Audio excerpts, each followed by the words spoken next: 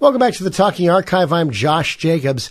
By the way, subscribe to our YouTube channel right now at the Talking Archive. Just click on subscribe, tell your friends about it. We'd love to have you be part of our subscription. It's free, by the way. You don't have to pay one thin dime. Also, you can follow us on Instagram at JoshDJ57. Our guest is John F Schneider. He's the proprietor of theradiohistorian.org. Now, John, tell us about how you started the website. Well, since college, I've been building a collection of historical radio photographs, just my own personal collection. And it is now up to about 3,500 original photographs from that era. I started putting them on the web in about 1995. When the internet was just first raising its ugly head in the world. I decided to use it to put up a site and put some photographs up. Wow. And so I have been building it continually since that time. I have written, you mentioned 2 books, but I also write lots of magazine articles for several different publications. And over the years, the articles that I've written, I have put on the website as well. So the content has just built over the course of what's now, I guess, almost 30 years of being on the internet. Yeah, and there's quite a few great pictures there. I'm like a kid in a candy store looking at all of them. And one of the pictures that really stood out to me was the NBC San Francisco building. It's still there, which was music to my ears because they had a beautiful building in Hollywood on Sunset and Vine, which unfortunately got bulldozed after only being around for about 26 years. And but I noticed the pictures of the lobby of the NBC San Francisco building looked a lot like the pictures in the lobby of the NBC Hollywood building. It was like a carbon copy inside almost, which I thought was really cool. How much has the interior of that building been changed since it was an NBC studio? What's still there? What has been taken away?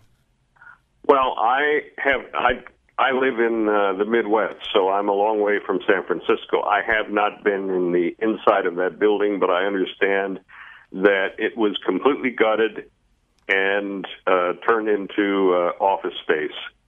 So the original studios and everything are gone. Several of the studios were 2 stories in height, so those were removed, and the floors were extended over that space. And it's now a commercial office building called the 420 Taylor Building. The good news is that there was a beautiful mosaic tile mural over the main entrance of that building depicting broadcasting in a very artistic way. And that mural was restored and is still gracing the front of that building. That's terrific. Yeah, a lot of the early radio studio buildings, like the NBC building you mentioned, are gone, unfortunately. Buildings that were for large studio operations, it wasn't very practical to move into an existing building because they weren't built in a way that broadcasters needed. They needed rooms with higher ceilings. They needed more sound insulation than most commercial buildings provided. They needed air conditioning that was very quiet. So pretty much all of those big studio buildings were built from scratch as specialty buildings. And then when they were no longer needed for live radio broadcasting after the era of live radio was done, they really weren't very suitable to be converted for other purposes. So a lot of them were lost. But fortunately, the San Francisco building remains. And just this month, I have a cover story coming out in Radio World magazine about the WWJ studio building in Detroit, which was converted into the Cambria Hotel. and is now a hotel building. There's very little that remains in the interior that is original to the broadcasting operation, but they did keep some artifacts, and they have photographs and art all over the building and throughout the hotel that is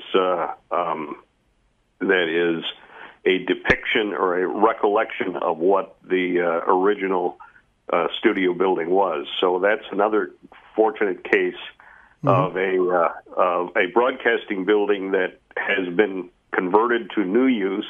It's obsolete as a broadcasting building, but they've converted it for another purpose, and are in the process are saluting the history that the building has as a broadcast center. Columbia Plaza in Hollywood, the original Western broadcast headquarters for CBS, is another case like that. Oh, yeah. So there are 3 buildings I'm aware of, and I guess the fourth one would be the tall building in Philadelphia that was a broadcast radio station facility and is now a historical museum. All right.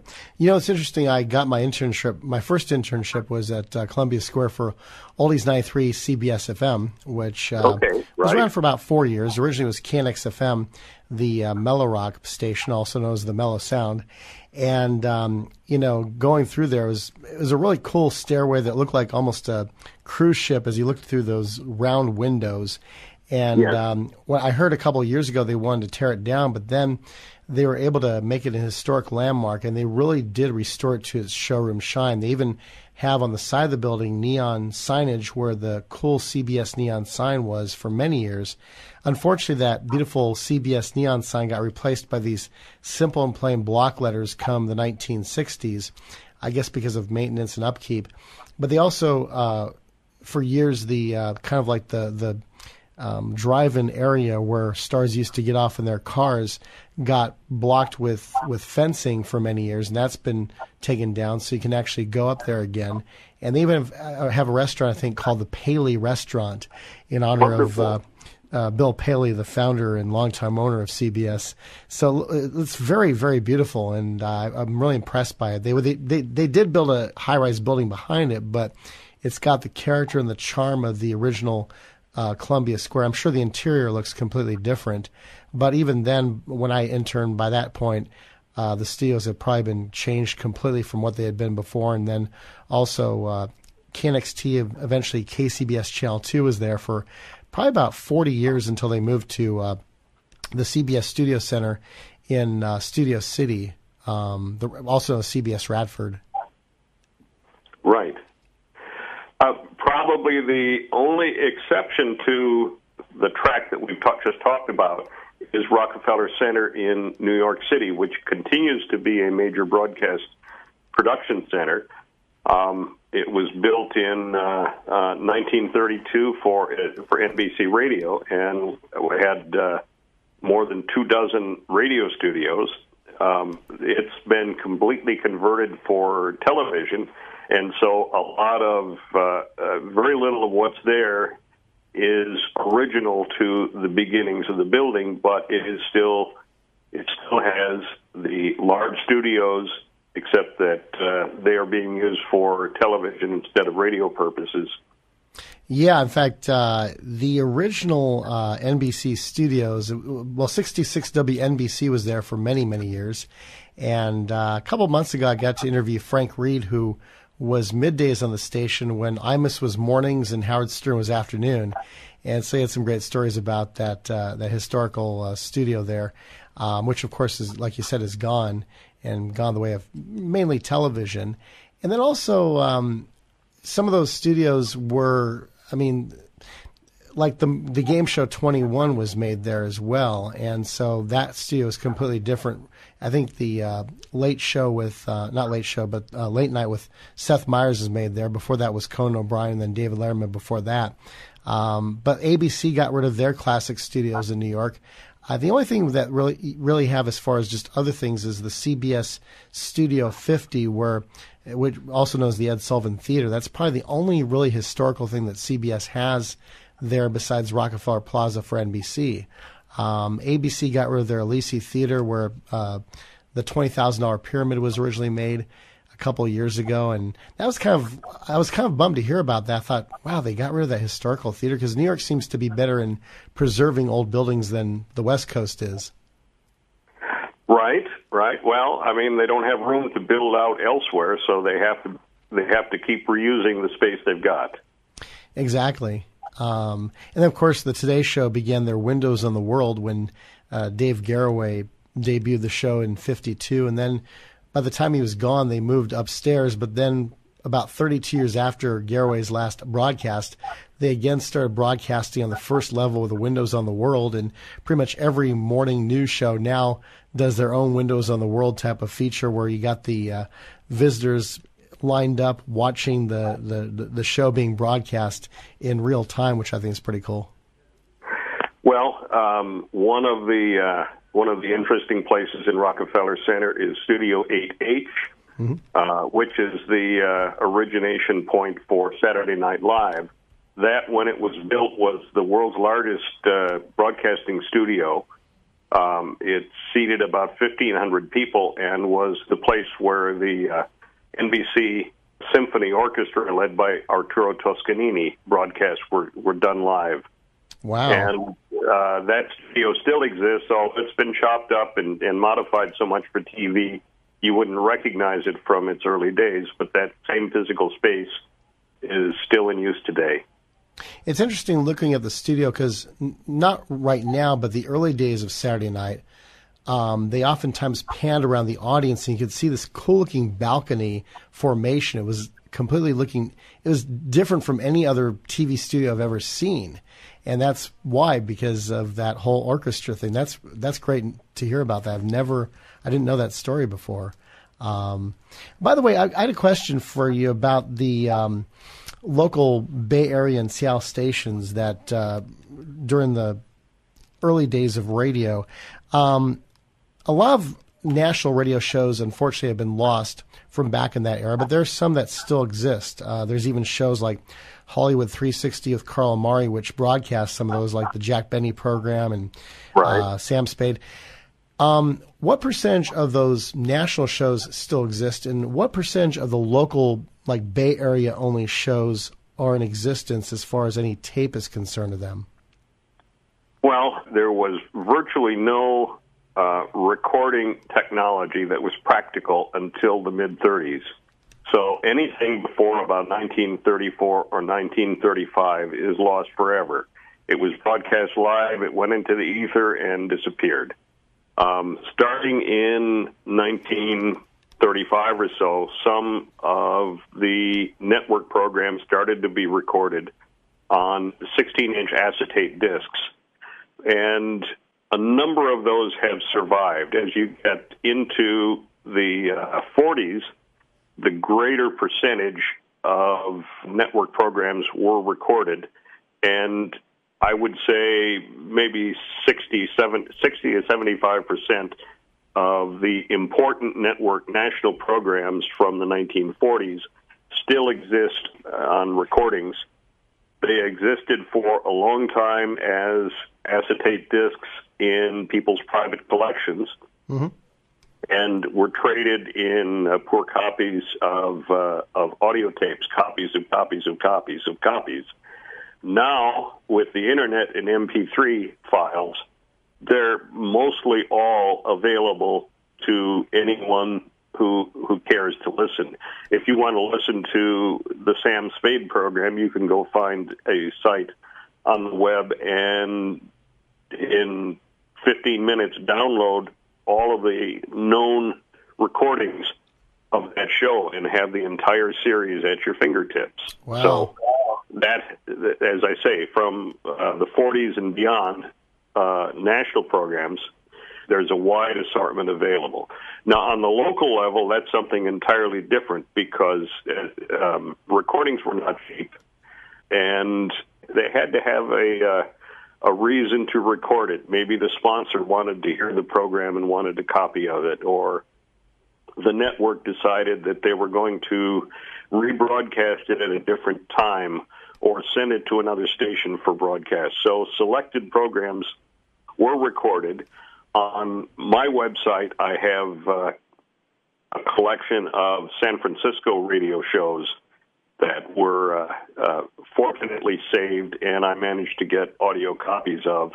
Some of them are from NBC, and others local programs. A real rare one that there are several recordings of is the Blue Monday Jamboree, which was broadcast on KFRC starting in 1929, and that was one of the first radio variety comedy shows, and it was extremely popular all up and down the West Coast, broadcast over the Donnelly Columbia network to 6 stations or so, and it originated out of the KFRC studios on Van Ness Avenue in San Francisco, and there are, I think, 3 of those programs that survived on acetate recordings, and I do have those on my website. Mm-hmm. And that's really interesting to listen to because it's some of the very earliest radio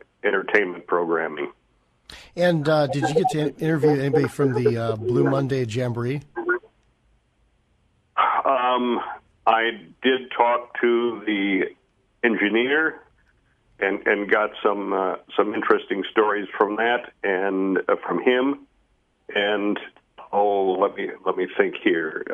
A musician who worked on the series, and I corresponded with a comedian who was part of a comedy team that was in that program. So it was pretty old and half forgotten even by the time I started doing the research on it. But it was a huge hit at the time, and the performers, comedians, and entertainers between the shows would go up and down the Pacific Coast and would do live appearances in theaters in different cities. Wow. And would draw big crowds. And were those performances broadcast directly to the radio, or were they recorded for later broadcast? No, everything was live. Oh, okay. There's one interesting story I remember is they were doing an interview with someone from the Union Pacific Railroad and wanted to talk about the processes of running a locomotive. And for effect, they decided to bring a real locomotive steam whistle into the studio. And so they set it all up with an air compressor, and during the broadcast, decided at the appropriate time to sound the steam whistle, which was so loud it blew up the transmitter, and KFRC was off the air for 2 days. Oh no! You don't have that recording, do you? No, there is no recording of that. I got to tell my chief engineer that story. Yeah. That was before the days of audio processors. They actually in a studio they would have an operator with his hands on the microphone mixers writing gain. If the sound was too soft, he would bring it up. If it was louder, he would turn it down. And his job was to try and anticipate and adjust the sound levels manually to keep the program volume level constant. And clearly that man did not anticipate how loud that steam whistle would be. I know that in at least one broadcasting station I'm aware of for a musical program, they, in addition to the engineer writing the game, they would hire a musician to come in with the sheet music in front of him of the music that was being performed by the orchestra, so he could read the music and he would know when it would go from soft to loud, and would cue the engineer to bring it down or bring it up at the appropriate moments. So this is, as I said, entirely manual audio processing. Wow, that's amazing. And great to hear about that. You know, I remember going to these old recreations of radio shows they presented, you know, over the years. Right. KCRW 89.9, which is one of the NPR affiliates in Southern California, had a recreation of a radio show. And they had some famous actors playing the roles in this radio drama recreation, but never heard anything like that where somebody actually had the sheet music in front of them. This is the Talking Archive. My name is Josh Jacobs. We're talking with John F Schneider, who is the owner and writer at theradiohistorian.org. And next time, John discusses some funny moments where radio stars pulled practical jokes on one another.